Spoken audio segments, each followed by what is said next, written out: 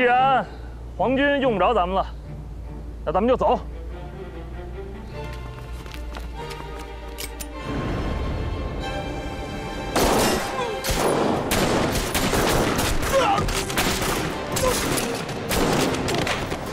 本来能多活半个时辰，非得往你八路爷爷的枪口上撞。兄弟们，开城门，快！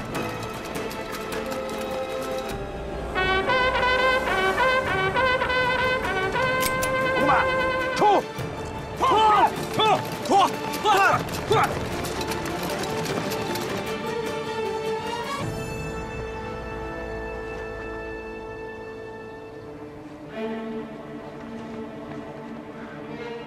正元，万寿古塔高7层，鬼子为了跟咱们争夺古塔，肯定会在每一层都有一场血战。还有，万寿古塔内的楼梯是旋转上升的，顺时针向上，逆时针向下，而且特别陡峭，特别不利于咱们右手持无极刀跟鬼子展开搏斗。这点你要特别注意。 明白了，辛苦吧。走走。快！把城门打开！快！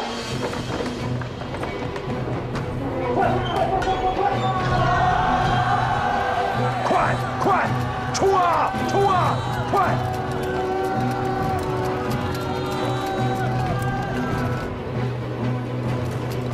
万寿哥，带你去看，看老子外蒙死的！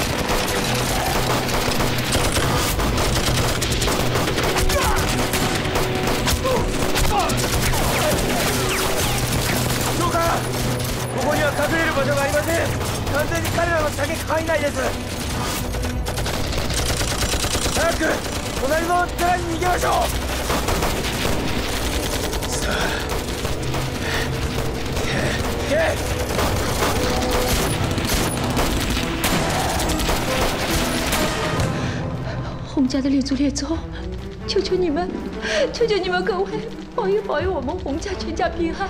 我求求你们了，保佑我们洪家平安！啊，列祖列宗保佑我！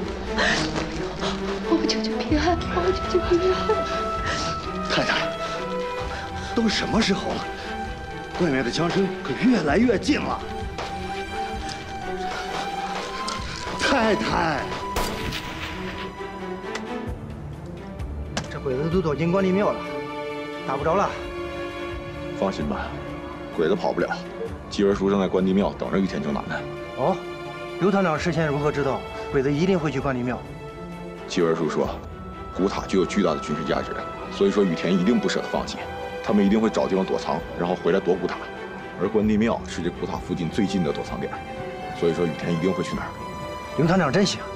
哦，对了，郑云呢？好久没看到他了。 郑云去洪家除汉奸了。那咱们赶紧去接应郑云吧。对，不能让这个关满营的一家子跑了。走。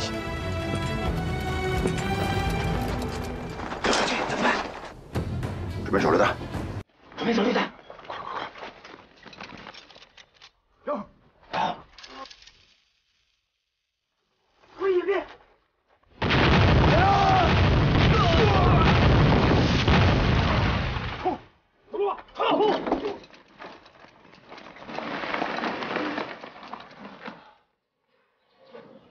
就这儿了，同志们，我再重申一次，咱八路军来不是来报私仇的，进去只抓洪波子和洪金彩，其余的人不能抓不能打，听明白了吗？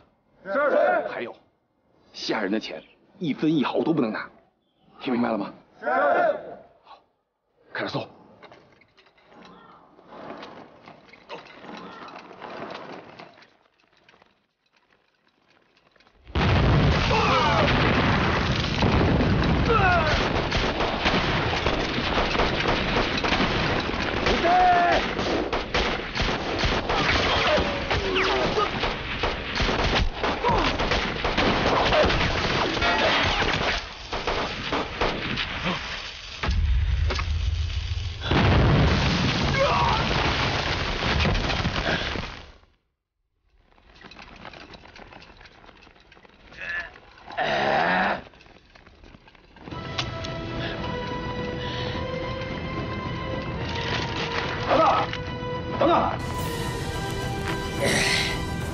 开枪的。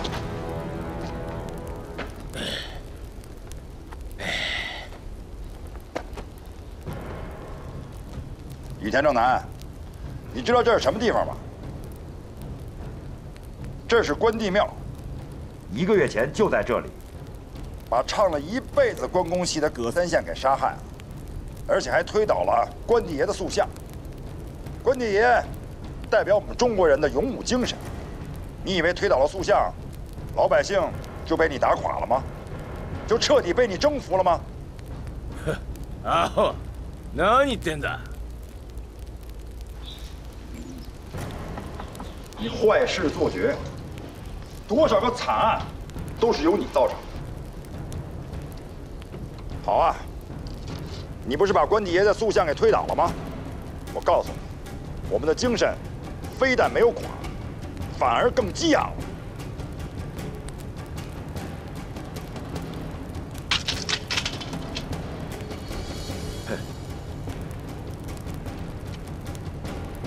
今天，我要用中国最传统的无极刀跟你打，让你死得心服口服。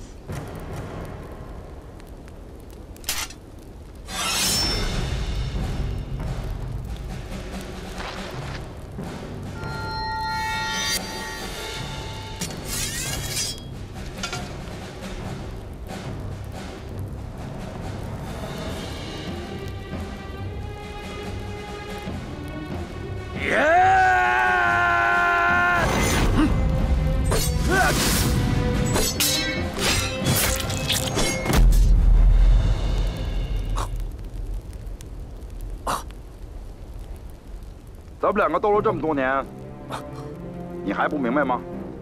无极刀法讲究以静制动，后发制人。以你暴力嗜杀的本性，只知道一味的杀戮，永远不可能懂得中国人的内敛。人性如此，刀术亦如此。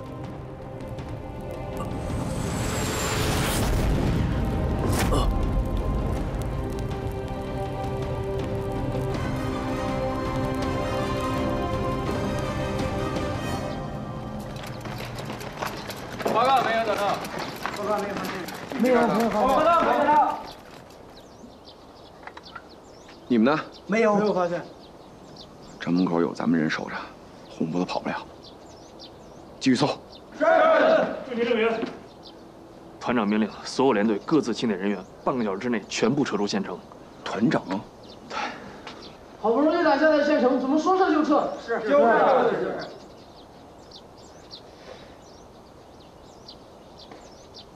目前在华北，中日双方的战争实力尚处于平衡状态，不会因为一城一池的得失而改变。虽然咱们现在已经拿下县城了，但是呢，如果要想长驻守的话，至少需要5000以上的兵力。这样的话，咱们就会失去了咱们部队的主动性和灵活性，得不偿失。这话倒是这个理，可是刚刚打下了县城，这屁股还没坐热呢，这就让我们撤出去。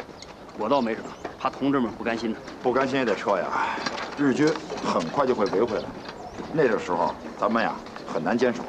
这样吧，回去以后啊，你们2个人替我呀跟战士们做个保证，2年之内一定会再次拿下县城，然后呢会彻底的收复。好啊。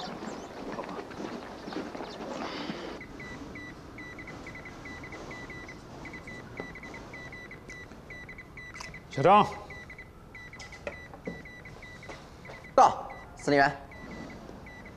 这份命令我已经签好字了，你马上送到政治部，让他们盖章，立刻下发到4个军分区。是。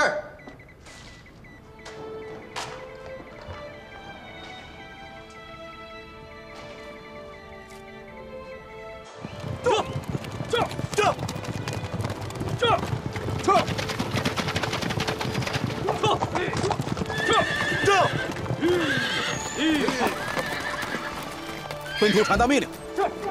驾。公告：五团虽处困境，已经抱定必胜之决心，瞄准战机，突袭县城，刀刃羽田正南。边区居民为之一振，军区、边区现下达联合命令，五团可扩编至5000人呢。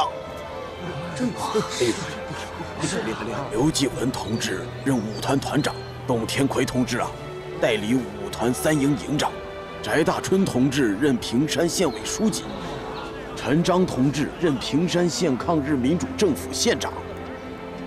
真厉害啊！哎呀，这事儿可就不小了。老先生啊，此时正是我们建功立业之时，我要去参军。好样的！告辞。我也去参军。好样的！这就不错。这小鬼子，看你还能横行几时？把这些衣服给叠起来啊！哎，小翠啊，哎，小翠，快快快，把那个画给卷起来，把这几件衣服给整理整理。哎，还有你，快快快，狗子，狗子，我告诉你啊，去布庄买几匹布。还有你，姐，你们这是干什么呢？哎呦，干什么？赶快收拾行李跑啊！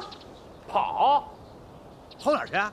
哎呦，二子，平山县城太不安全了啊！要不是老姐我聪明，那泥腿子是说来就来，我躲在这个脚印子里，否则就给他们害死了。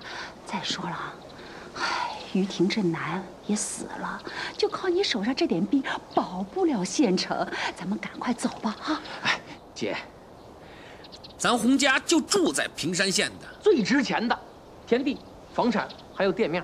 你这一走的话，咱家这财产就少一半，这不能说走就走啊！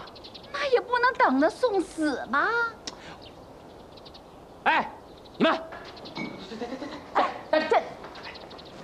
姐，平山县是河北通往山西的咽喉要道，日本人能放弃吗？泥腿子们他们闹一闹就完了，日本人是坚决不能放弃的。这秋野太君已经让中村担任平山县大队的大队长，而且还给他加强了一个中队的力量。哦，是吗？所以说呀，现在的平山呢，比哪儿都安全。你就让那些穷腿子过来，再过来那就是有去无回。二子，哎，这么说，咱们不用走了？不走，就在这儿安安稳稳的待着了。这洪家嘛，这是。哎呦，太好了！不走了，不走。哎，小翠、小红、狗子，快过来，过来，出来，把东西全部搬回去。搬回去啊！你走你的那个山梁楼，我走我的山沟沟。星星哎，月亮哎，难舍难留。哎，玉华姐，妹妹，我觉得你真是越唱越好了。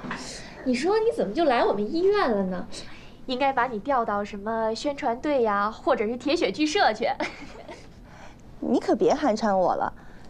哎，你手里的正事儿不做，就是来跟我说这个吗？我今天找你来，可是有一件大事儿。我能有啥大事儿啊？你的终身大事啊！你可别乱说。哪能？我说的可是正经事儿。舞团这次大胜，刘正云他也算是彻底了了心愿，那他肯定是要回平山团了，说不好明天就走了。你不赶紧准备准备，跟他告个别？没有啊。这怎么还犹豫上了？你忘了你当初怎么劝我的？不是，我不是这个意思。我听他们说，郑云哥跟瑞雪姐姐，他们已经那个，我不是很想去添乱。哎呀，这什么叫添乱呀？那刘正云他亲口给你说了？没有。那是你瑞雪姐姐亲口说的？也没有。那不就得了？你也不能光听别人说呀，把你当初劝我那点勇气都拿出来。要不，我替你说去。哎，别，那这个事儿，还是我自己去跟他说吧。这就对了。我看你这鞋绣的也都差不多了，修好了，赶紧给他送过去。行，我再给他补几针，一起给他拿过去。等你好消息啊！嗯，我先走了。好，你慢点啊，玉华姐，抓紧时间啊！好，知道了。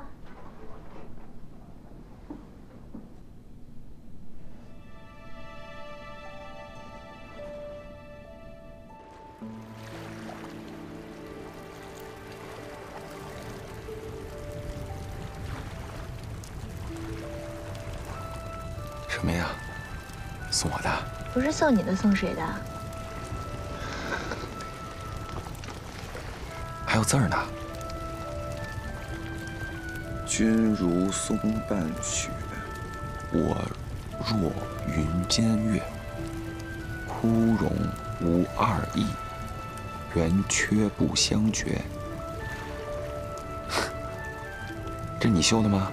你问这问题是怀疑我的刺绣能力吗？不是，我是不知道你还会绣这个，有点意外，有惊喜。人家送给你一个表达心意的东西，你除了表示欣喜和感谢之外，不要问这问那的，尤其是怀疑的话也不要问，明白吗？明白。有点意外，有惊喜。人家送给你一个表达心意的东西，你除了表示欣喜和感谢之外，不要问这问那的，尤其是怀疑的话也不要问，明白吗？明白。你说什么我都听。这诗也是你写的？你不长记性是吧？逗你呢。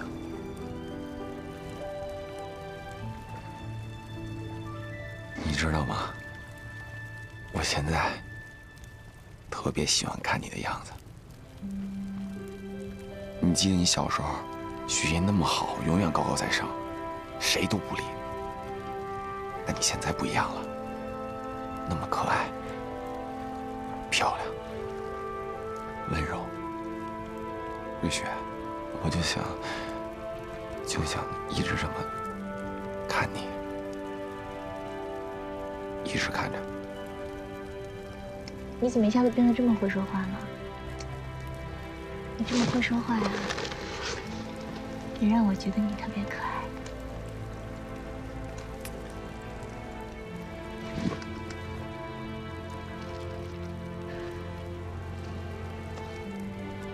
瑞雪，我马上就要走了，可能一时半会儿也回不来。其中有好多话想跟你说。说。算了，不说了，留着写信说吧。我现在就想那么跟你待着。可我有话要跟你说。那你说。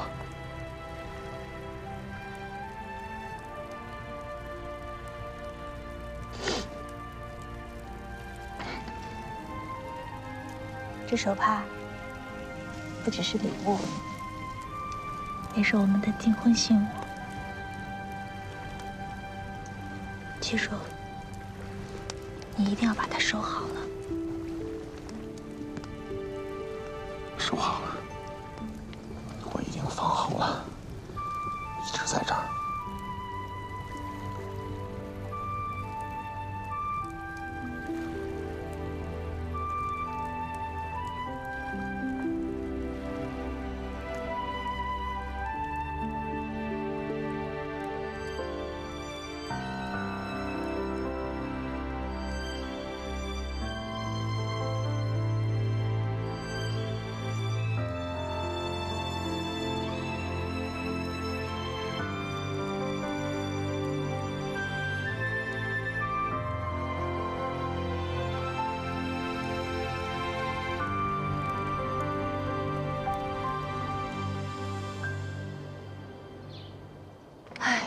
真没想到他们俩进展这么快。梅梅，都怪我，在这瞎撺掇，又惹你伤心。不，其实这些大伙儿都看在眼里。我心里又何尝不明白？只不过是我自己不想承认罢了，总想再自己去试一试。他俩一个是战斗英雄，一个是妇女干部，而且学问都那么高，本来就是天生的一对。我本来就不应该抱有任何的幻想。其实我应该祝福他们俩才对。梅梅，没事儿。总之，以后你的婚事就包在我身上了，我肯定给你找一更好的。啊，谢谢你，玉华姐。咱们啊，先不说这个了。有一件小事情，我想请你帮我一个忙。嗨，有什么事儿你就说。这双鞋做好了，总不能白白浪费了吧？你能不能就说是你做的，帮我送给他？我做的。哎，这刘正云他今天已经回平山了。就是因为这样，我才想请你帮我一个忙。等你到了平山团探望任政委的时候，就帮我送给他吧。玉华，梅子。邓院长。邓院长。我说怎么找不着你们？原来你们俩躲在这儿说悄悄话呢。没有，没有呢。正好，我不用另行通知了。邓院长，是又来伤员了吗？没有，来，坐吧，坐。军区临时发来了电报，说是受党中央的委派，又有一位国际友人来咱们白求恩和平医院支援晋察冀边区抗战来了。又有一位友人来了。哦，他是来自于印度的柯蒂华大夫。军区考虑到他的国际友人身份，以及白求恩国际主义精神的传承，决定任命他担任咱们白求恩和平医院的院长。邓院长，那您呢？我有更重要的任务。党中央决定在延安成立白求恩国际主义精神宣讲团，我是宣讲团的成员。啊，不光我，你们俩也是。啊，不会吧？真的假的？当然是真的了。考虑到我们和白大夫长期战斗在一起，是他最亲密的战友。白大夫的革命事迹，我们最熟悉。那这个也太突然了吧？我们什么时候去延安？明天我跟柯蒂华大夫交接完工作以后就可以走了。考虑到去延安路途遥远，正好平山团的刘正云不是要回部队吗？跟我们是同路。可是他们今天早上刚刚才出发呢。对，这没关系。我昨天接到通知以后啊，就通知了5团，要他们通知刘正云等我们一下。等我们交代完工作以后，就可以上路了。这路上，大家都相互有个照应。对，又要和他见面啊？怎么，你们闹别扭了？哦，没有，邓院长。那好，我走了，你们俩聊吧。邓院长您忙，您慢走。好。哎，看来这鞋呀，还是得你亲手交给他。都回去吧，叔儿，别送了，我会把你们的问候传达给陆团长的。同志们，一路保重啊！敬礼。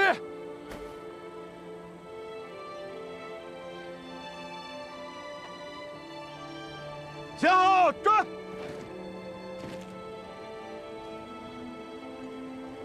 出发。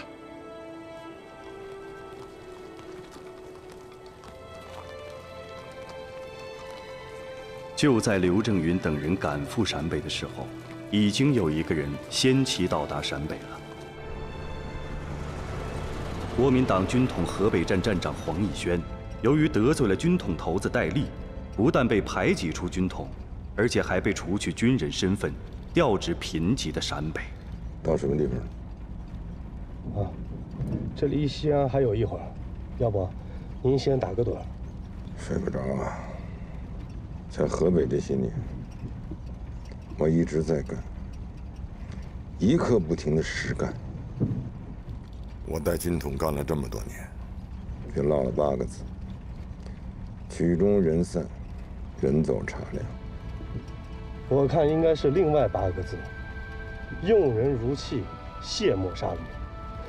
戴笠这么对你，太不公平了。不能这么说，戴老板。他让我离开河北，离开军统，或许有他的考量。这有什么考量的？他分明就是记恨你，没有向他交出珠宝玉器。没有根据的话，不要乱讲。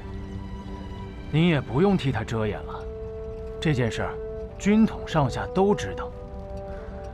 隐形蝴蝶丢了30箱珠宝，戴笠为了讨好他，责令我们追回。他是在南方丢的，我们军统河北站鞭长莫及，不可能找到。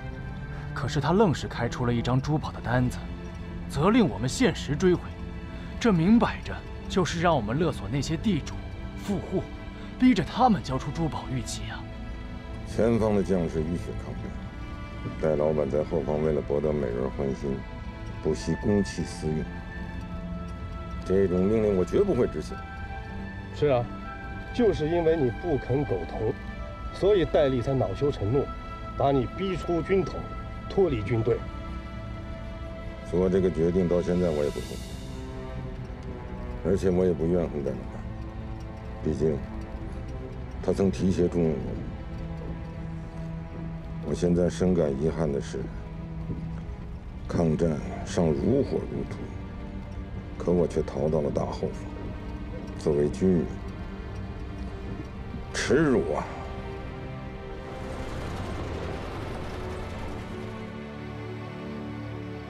寿山学长，百闻不如一见。若不是亲眼看到，我真没有想到，这就是堂堂第8战区司令长官、陆军上将的住所。难怪别人都夸您廉洁奉公啊！逸轩说笑了。来，学长，逸轩敬您。来，尝尝本地的西凤美酒。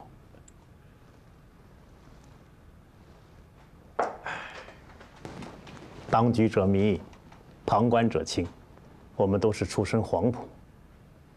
以我对你的了解，带兵打仗，才能发挥你的军事才能。你在军统监视呀、绑架呀、情报暗杀呀，你觉得有意思吗？知我者，寿山学长也。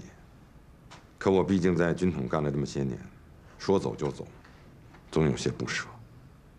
逸轩啊，我知道你壮志未酬，此刻我就任命你为绥德专员。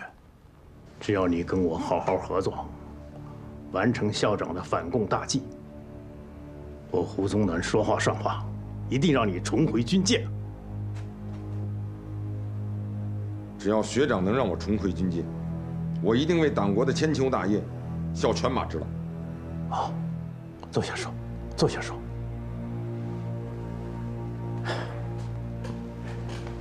以我第8战区的兵力，吃掉一个小小的陕甘宁边区，那是绰绰有余。可是现在，又是在国共合作时期，我师出无名啊！逸轩，我还想仰仗你助我一臂之力，把你在军统那些工作的经历，与八路军产生一点摩擦，或者是挑起点事端，啊，还有战端，哼，你看如何？为了执行校长的决策，为了报答学长的提携之恩，我一定尽职尽责，与合作过的共产党八路军彻底决裂。哎呀，院长，怎么样？别叫我嫂子了，咱大家都是老乡，何况我跟梅梅在一起，叫我玉华就行。好吧，玉华。哎，吴团呀，给团长发电报了，说你们要来，我算着呀，这2天应该到了。我们几个一起申请过来接你们，结果团长没有办法，只能让我们全来了。是啊，谢谢你们，还是老乡热情啊！哎，窦营长，要不你们跟我们先回到平山团吧，这好长时间不见了。跟大伙儿见个面。玉华，你说呢？院长，咱们有任务在身，还是先去延安报道吧。你就不想先见见任政委？这延安离米脂也不远，回头有的是机会呢。哎，玉华，你都已经到了陕北了，你就忍心不去看看任政委啊？哎，政委这会儿，估计已经盼的都快望穿秋水了喽。你们就别起哄了，等回头我跟梅梅有时间了，去平山团给你们做咱们平山县的铁锅炖菜吃。好，哎，可别说啊，一说到这个大锅菜啊，我这就流口水了我。哎呀，你就知道吃。郑源，这样吧，我带大壮和小何呢送邓院长，然后你呢赶紧回团部吧，大家伙呀都盼着你呢，期盼着你呀，赶紧给大家讲讲咱们家乡最近发生了什么新鲜事儿，家乡的亲人怎么样了？好，就这么定了。好，老人啊，最近没看见你媳妇儿给你烧衣服、带军鞋啊？哎呀，老陆，别开玩笑了，这玉华整天救死扶伤的，哪有闲工夫啊？团长、政委，已经调查清楚了。你们看，这个黄逸轩啊，刚当上绥德专员，跟保安司令才1周，就迫不及待地发动了几起的反共摩擦。根据我们抓到的凶手及土匪供述，他就是幕后主使，铁证如山。6号，国民党安定县县长田杰生指挥保安队袭击杨家院，打死打伤我方官兵12人。哎，老陆，你看，这黄逸轩指使五堡县县长黄若林组织暗杀队，企图谋杀我718团3营副营长王秋杰。对，他已经赤裸裸地向我们进攻了。10号的时候，他还指令国民党清涧县县长艾善甫串通土匪，发动抢劫去制造事端。没想到黄逸轩这么不择手段。这人呐，真是善变。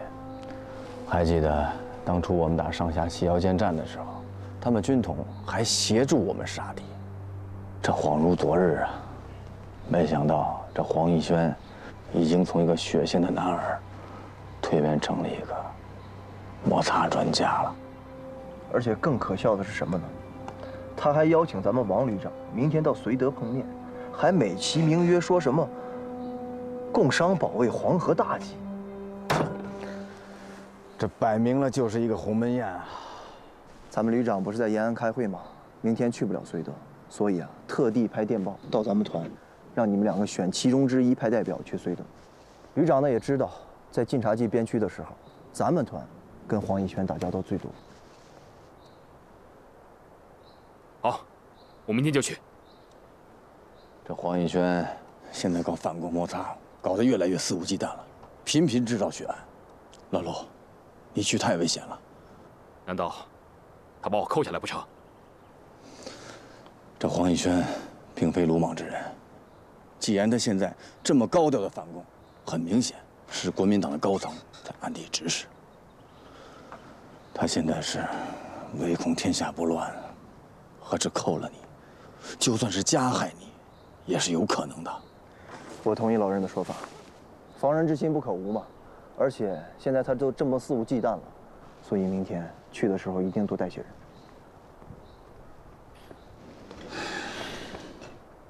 报告，狄家烈他们把刘正英接回来了，我在山上远远看见了。团长，这回最合适陪你的人选出现了。是啊，郑云这小子脑袋灵活，再说他跟黄逸轩也相当熟悉，他最适合陪你去了。好，我明天就和郑云去绥德，会会这反共分子。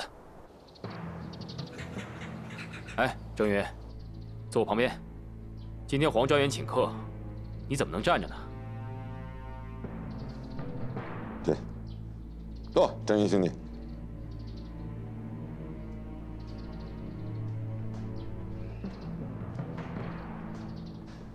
没想到我们能在陕北重逢。来，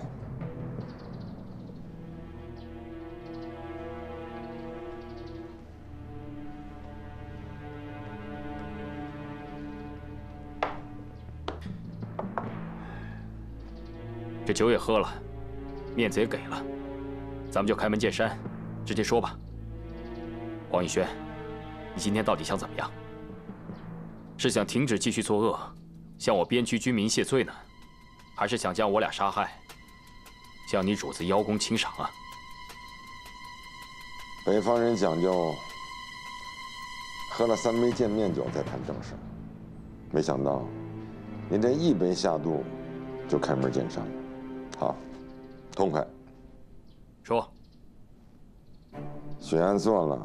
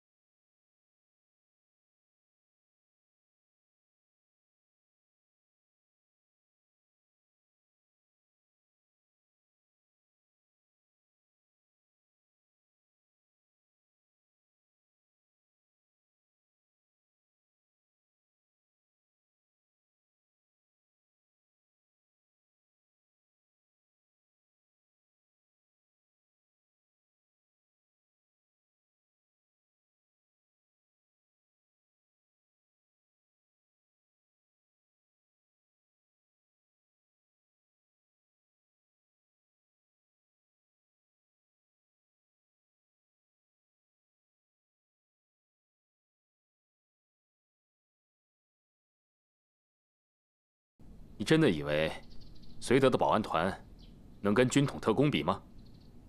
他们的脑子里可没有那些三民主义、军纪什么的。我们的人进城啊，那是易如反掌，并且就布置在这个小院的周边。只要你稍微有什么动静，你黄逸轩不但职位不保，甚至你连活着走出绥德都困难了。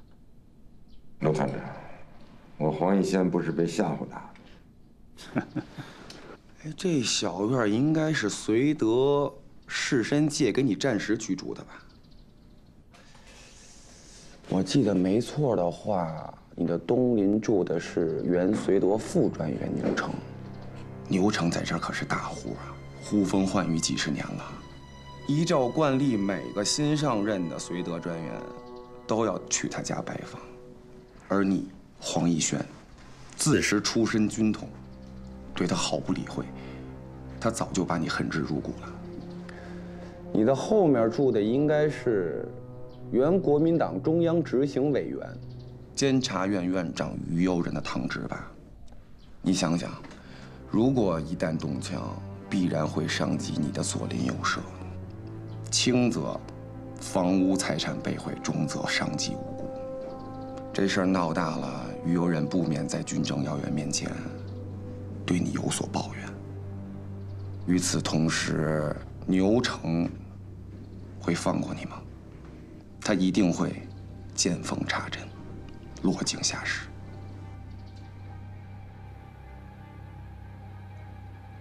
都半天了，还没动静。再等等。黄逸轩，你英勇善战，精明强悍，曾经也是很有血性的。你之所以被逐出军统，调到陕北，这也证明你在国民党的高层没人了。而且，你刚到绥德，这山头派系什么的你都没摆平，就急于对我军区居民进行杀戮。没想到，你为了向上司表功效忠，竟变得这样残忍冷血，风骨尽丧。你再也不是上下西腰间战斗中与我们并肩作战的黄站长了。原来的那个黄站长，他报国不惜热血。住口！少跟我废话！我今天就是要借你们俩的人头。好，借我俩的人头也未尝不可。等你把绥德的山头派系都摆平，等到绥德的保安团不再是废物的时候，我保安团就算全是废物，要你们2个人头也是绰绰有余的。黄连长，说了这么半天，你怎么还是听不明白呢？或许你也听说了，我们平山的兄弟部队突突袭了平山县城，在关帝庙前，我叔杀死了羽田征南。难道你们现在绥德的兵力要比日军大队还强？在我们看来，现在进入绥德县城，就如同进入无人之境一样。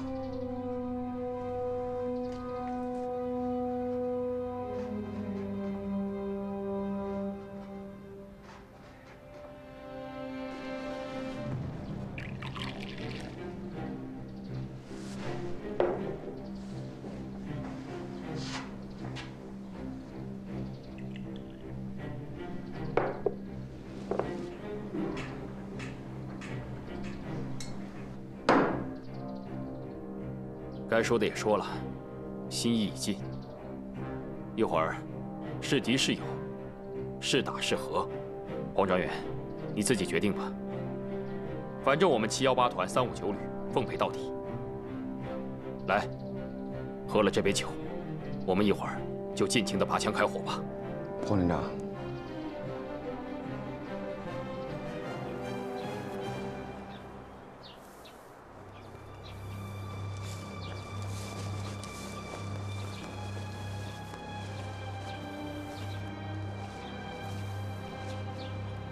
政委，还在担心团长跟郑云呢。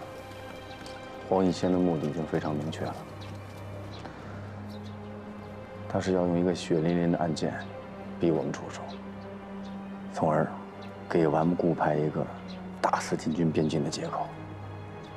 吴宗南20万大军环伺在陕甘宁边区，如果现在硬打这场仗的话，必然 毫无胜算。我明白了，那你的意思是，不管黄逸轩怎么逼迫，不到万不得已，我们不跟他交手是吧？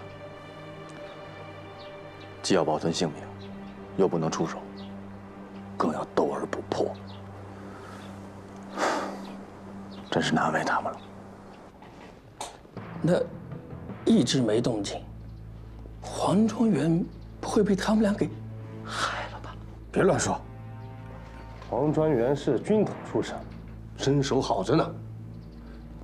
那，江副官，那您说我们现在该怎么办？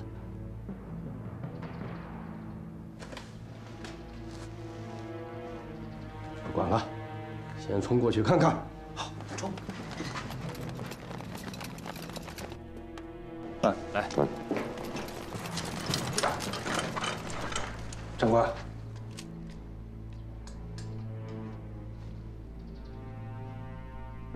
把枪都放下。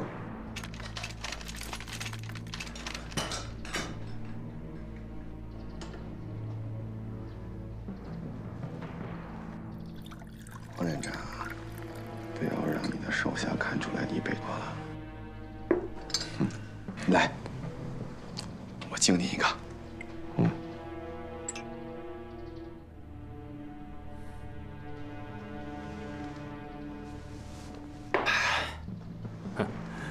江副官，你带着一帮子人都拿着枪，是要送我们回部队吗？天青，把陆团长他们安全送出绥德，要不路上真有什么闪失，那我就说不清了。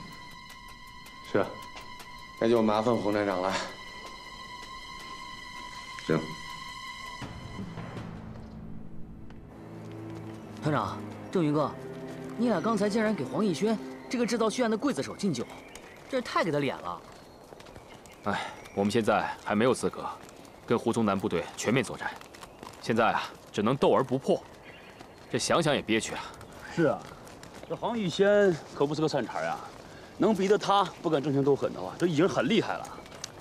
再难对付的硬茬也有他薄弱的地方，就比如黄逸轩，他被逐出军统，这是他最大的痛处。所以。 当我提到于右认识，他顿时蔫了半截。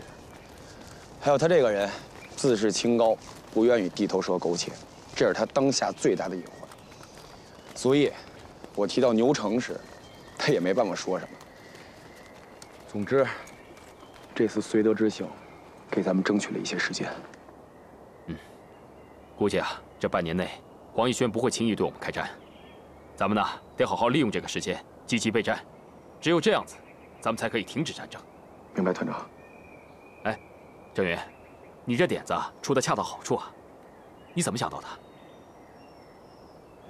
是这样，团长，上次莲莲姐争气的时候啊，纪文叔硬闯红二子家，愣是把红二子家上下都给折了，用的就是强大的心理攻势，让这个红二子妥协了。郑云就是活学活用了这一招。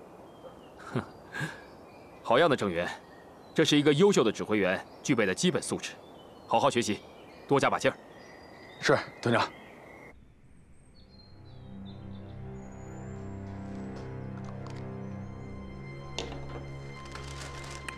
长官，以后再想对他们下手，那可就难了。长官，下一步该怎么办？严格执行委员长和胡司令长官的命令，禁止绥德地区的军民和他们有任何经济往来。严禁粮食、棉花、布匹，还有药品、火柴、通信器材进入边区。违抗者一律按走私罪论处。我们要想尽一切办法，遏制他们的发展。这样行吗？委员长的命令有什么不行的？前几年没什么效果，是前几任官员同情共产党，执行禁令不力。从今天开始，我们要严格执行禁令。这是我刚刚签署的禁令，马上发下去。是，长官。我在军界10几年，虽然没有什么大的成就，但是像今天被折得哑口无言，还是头一回。718团，陆宗孝、刘正宇，咱们走着瞧。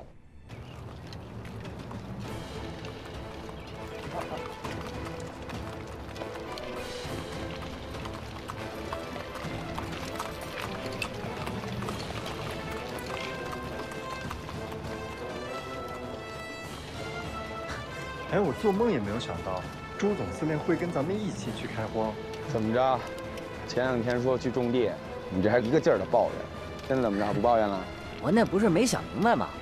我还琢磨着，咱们到了平山去种地，来了八路军了还种地呢。哎，喜文，你这话不对啊！咱们在家种地啊，那是为咱们家有口口粮，勉强度日。在部队不一样，那是为了支援部队。我现在想的可多了。哎呀，能跟总司令一块儿开荒干活，真的是太好啊！你看人家大壮高兴的啊，一说跟总司令开荒呢，嘴都合不上了。当然了，现在种地，到了秋天，咱就能吃上大碗馒头了，能不高兴吗？瞧你那点出息啊！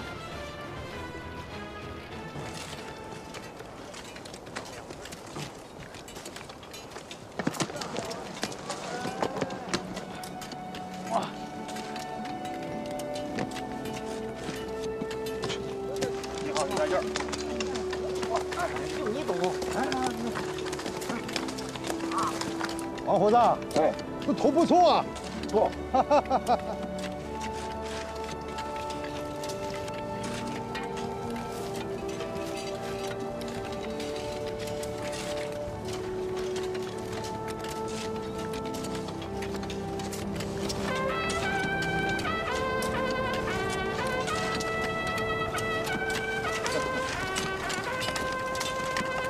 一把锄头，一支枪。剩下4个保卫党中央，一把锄头，一支枪，剩下4个保卫党中央。哎，你看，西洋酒团兄弟们也来了。哎！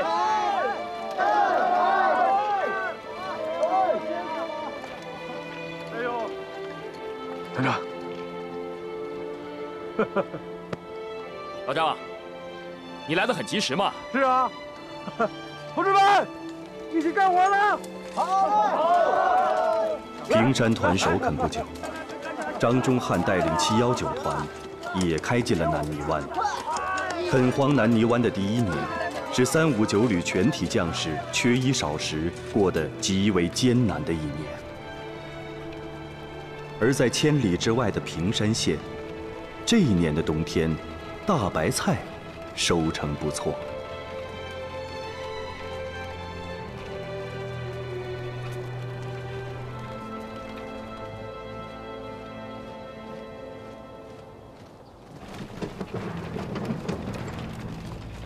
什么人？等等！太君，先别开枪呢啊！那个大日本皇军呢，来到我们这个穷乡僻壤，帮助我们建设呢这个王道乐土，这劳苦功高。这也快过年了，所以呢，我们这个温塘村的老百姓呢，给你们送点这个慰劳品，以表示感激啊！还是请您笑纳啊！哦，切！啊，这都是今年呢刚丰收的大白菜，大地好。你做的不错。哎，是。只能3个人进去。哎，好，走吧。好。那个，咱们3个进去。好嘞，你在外边。好，走。哎。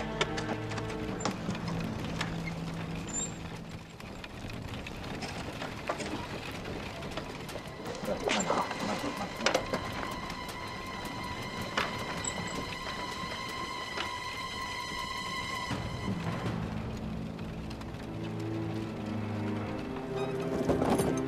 马人，何やってんだ？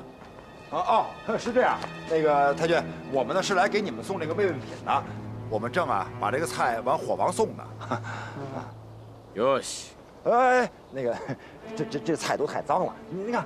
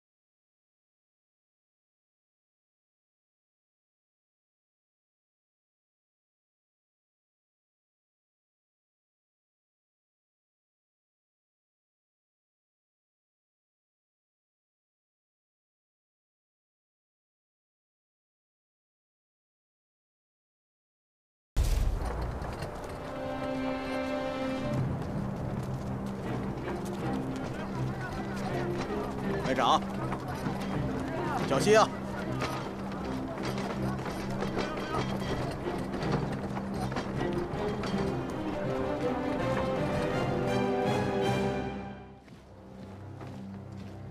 太君，刘继文他们所谓的麻雀战，就是打得赢就打，打不赢就跑，接二连三的骚扰啊！哎，就他们这样，1年下来，已经毁掉咱们6个据点了。太君呐，咱们可不能再让他们这样了。你以为我不想大举进攻他们吗？啊！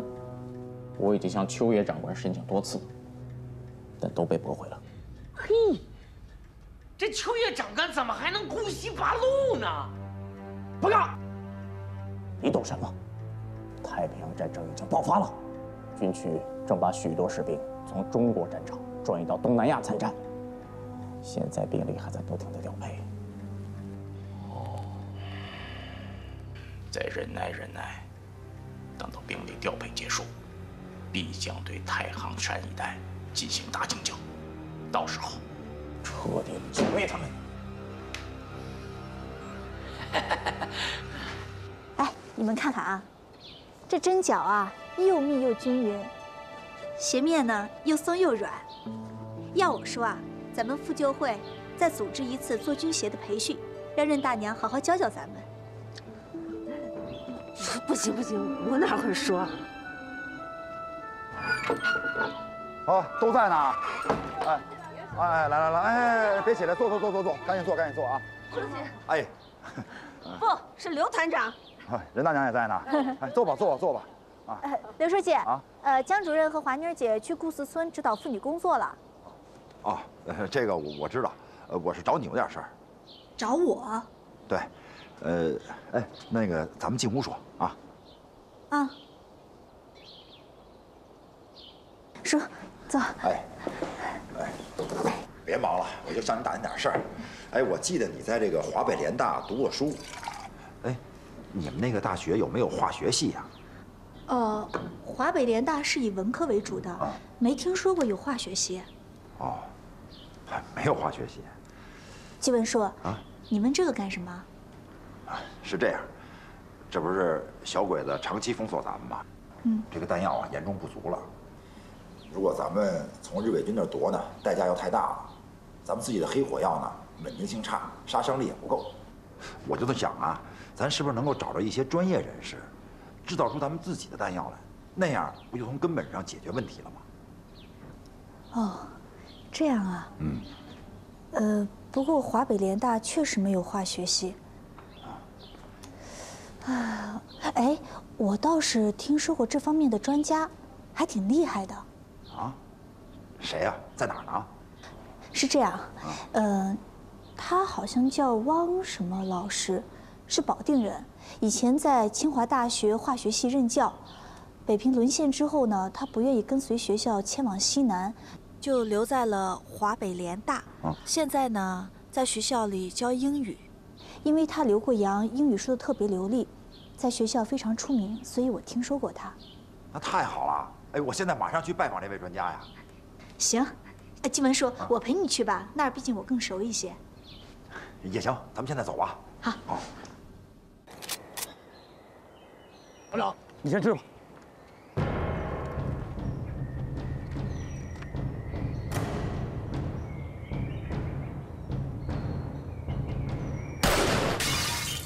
好，不错啊！哎，大乖，试手榴弹啊！扔远点啊！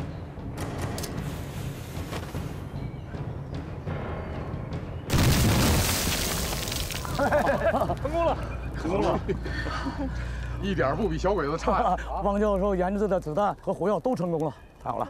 哎，但是别高兴太早了，咱们需要批量生产，还得赶紧寻找原材料才行。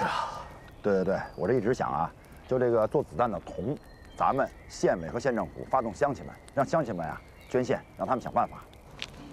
放心吧，我们县委保证完成任务。哎，对了，你们谁身上带着铜钱呢？对，我这一直想啊，就这个做子弹的铜，咱们县委和县政府发动乡亲们，让乡亲们啊捐献，让他们想办法。放心吧，我们县委保证完成任务。哎，对了，你们谁身上带着铜钱呢？啊，团长，我这儿有，这是我平时刮痧用的。哎，团长，要这个干什么？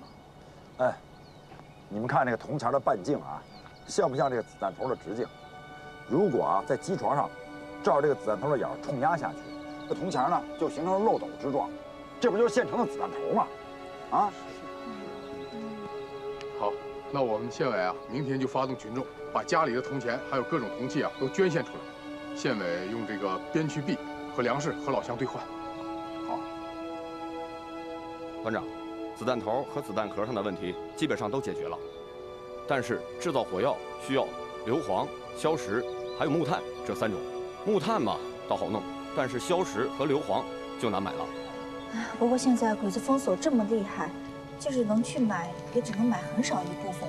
可咱们呢，得需要大量的子弹、手榴弹、炸药包等等，这得需要很多的火药，光靠购买恐怕是不行的。肯定不行啊！这事儿啊还得发动人民群众，让乡亲们到深山里边去找硫磺石还有硝石。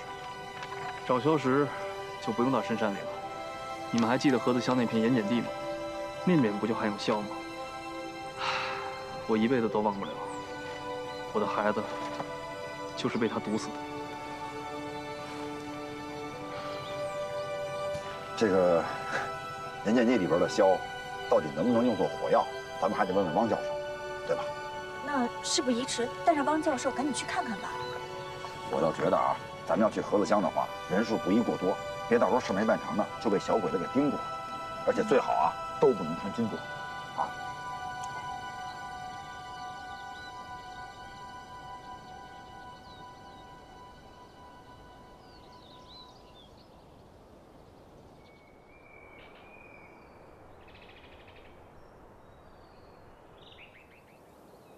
哎，你们看，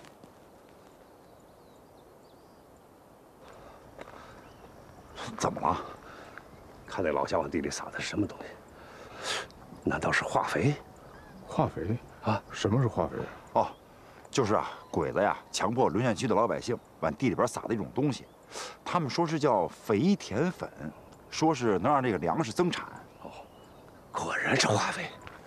啊！王教授，别暴露身份。哎，老乡，能让我看看你的肥田粉吗？你们是干什么的？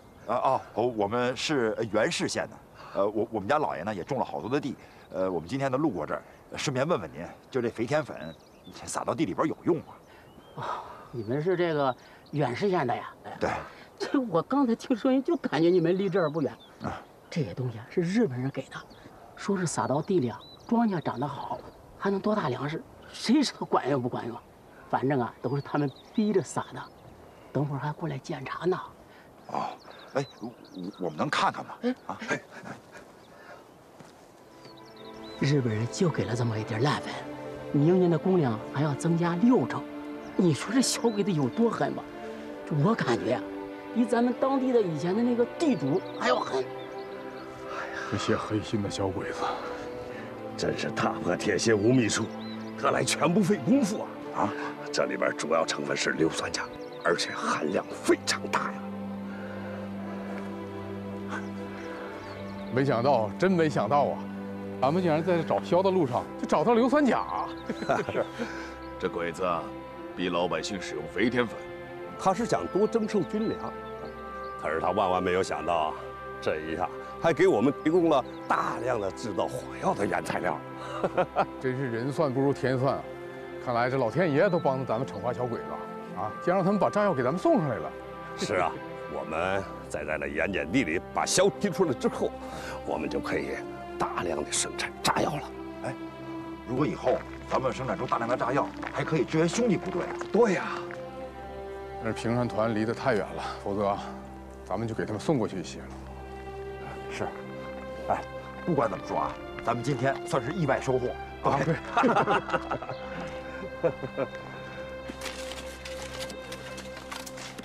我觉得这药要好。同志们，咱们唱一个。好，团结就是力量，团结就是力量，这力量是天，这力量是高，比天还硬，比高还强，向着法西斯的开火。同志们，尖刀连唱完了，该咱们吼一个了。干活咱们要超过他们，这唱歌也得超，必须的。来，我先走一个。解放区呀么吼嘿，解放区呀么吼嘿，大声唱呀么吼嘿，春雨和人民淅沥沥的走嘿，大声唱呀么吼嘿。7连跟咱们较上劲了，较劲好啊！再来一更雄壮啊！好。团结就是力量，团结呀么吼嘿，大声唱呀么吼嘿，这北城人心淅沥沥的走嘿，大声唱呀么吼嘿。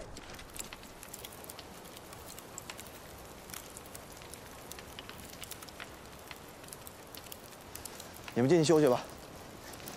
政委，哎，你这就别干了。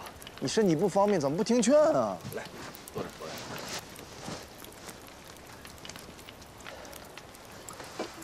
有个事儿啊，你呀替我提醒老陆一下。什么事儿啊？这个开荒啊，虽然不是真刀真枪的在战场上，但是它的强度也不亚于在战场上了。啊，现在很多战士全都是营养不良，不能一味的要求进度，必须要考虑非战斗减员的问题。是，这事儿啊，我也跟老陆说过了，但是同志们的积极性太高了，本来每天定的是1亩地的定量，非得要多干出来半亩。老陆也说了，你说我也不能打消同志们的积极性啊。但是一定要想办法控制。是，想办法控制。我呢，再跟老陆商量商量。政委，你听说了吗？团长跟旅长申请了，说调邓光熙他们来旅部医院加强南泥湾的医疗保障。邓光熙的编制？对，这邓光熙不是在延安吗？担任白求恩国际主义精神的宣讲工作。这次啊，来了这儿之后就不回晋察冀了。本身他不就是718团的吗？这次回来啊，就算是回娘家。哎，我听说呀，跟他一同过来的还有周英梅跟葛玉华等人。嘿，这个老陆也不知道提前跟我商量过。他呀，不是怕你不同意吗？怕你有想法，怕别人说闲话。你再说了，人家来是宣扬精神，也不是冲着你来的。哼，这老陆要学会先斩后奏。反正我是这么想的，政委，能在战斗中聚在一块儿，我觉得就不容易，所以咱们得珍惜这次机会。喝水。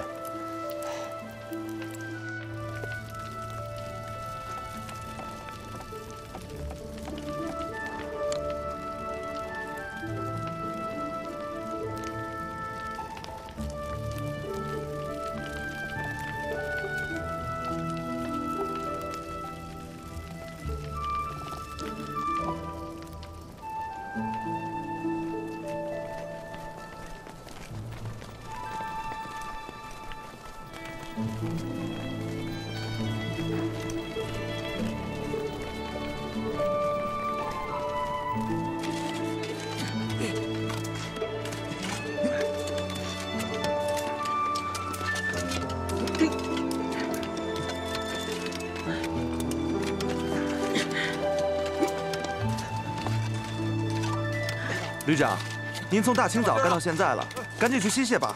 我歇什么歇啊？啊，我一个旅长搞特殊化。可是，别那么多话，干活。旅长，哎，俺们一定干出个大丰收，给您长脸。嗯。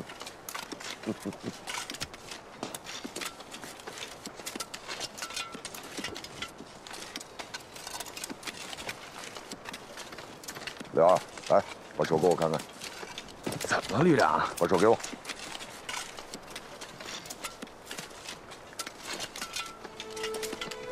来，停下，过来。走。